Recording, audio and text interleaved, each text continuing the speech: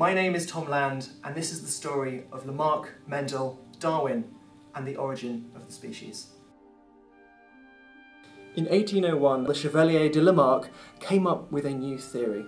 It was inheritance through acquired characteristics. And it stated, if an organism changes during its life, those changes are subsequently passed onto their offspring. The adaptive force theory starts with use and disuse. The less you use a trait, it will slowly disappear until it's gone entirely, much like our appendix or vestigial tail.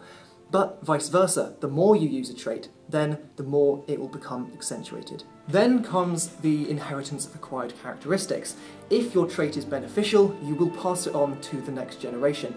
Lamarck explains this with his theory of elephants. Once upon a time they had shorter trunks, and yet reaching for food and water, they stretched and grew their trunks and then passed that long trunk trait onto their offspring. However, as we can see, muscly parents don't give rise to muscly babies, and if you chop off your arm, your offspring will definitely have a full complement of limbs. His theory is shaky.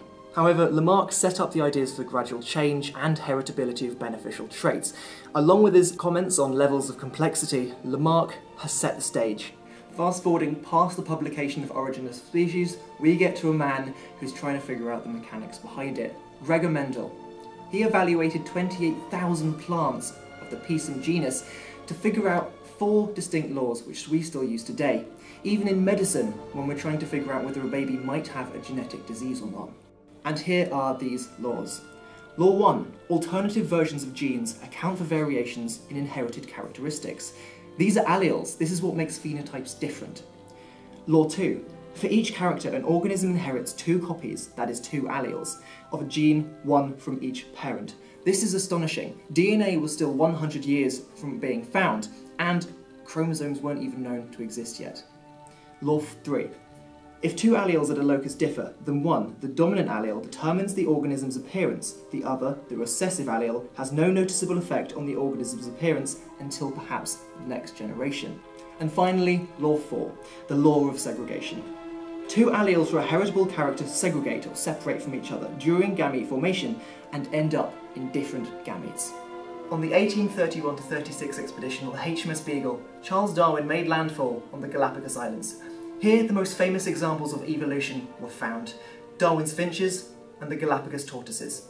Based off teachings of Lamarck, the Comte did before, Cuvier, Buckland, Mantell and Lyell, he had evidence and starts to write.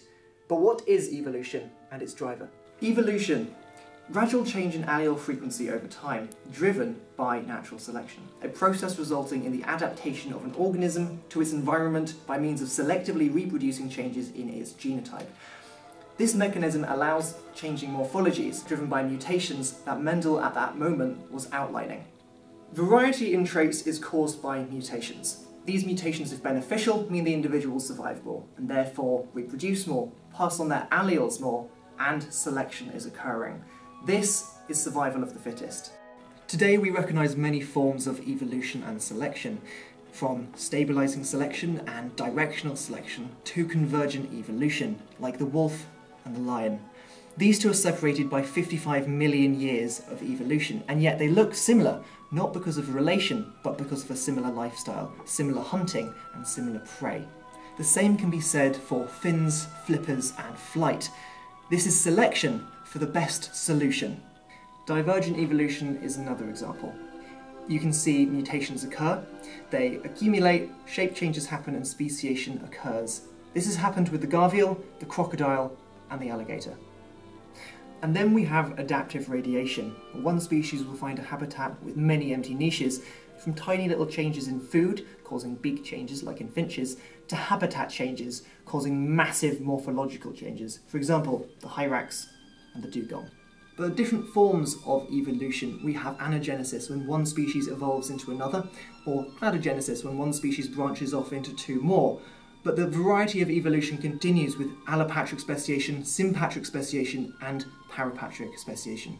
It's hard to put into words the beauty and infinite complexity of evolution. Through hundreds of years of observation and experiments, only now are we uncovering the secrets behind Earth's diversity. We've got better control with better understanding, from medicines like vaccines and antibiotics to food production. Quoting E.O. Wilson, "Nothing in biology makes sense except in the light of evolution." And quoting me, "The origin of species is evolution."